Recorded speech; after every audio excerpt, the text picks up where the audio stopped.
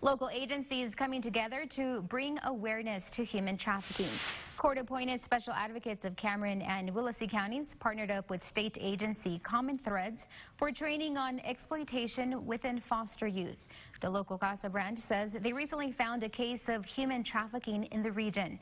The group says children in the foster system may be the most vulnerable to this abuse, so that they can arm the youth who are about ready to transition out about all of the dangers of getting caught up in these types of things, because this is, of course, a group that is very vulnerable to human trafficking. There are currently an estimated 300,000 victims of human trafficking in Texas alone. For more on CASA and their work, you can contact the agency.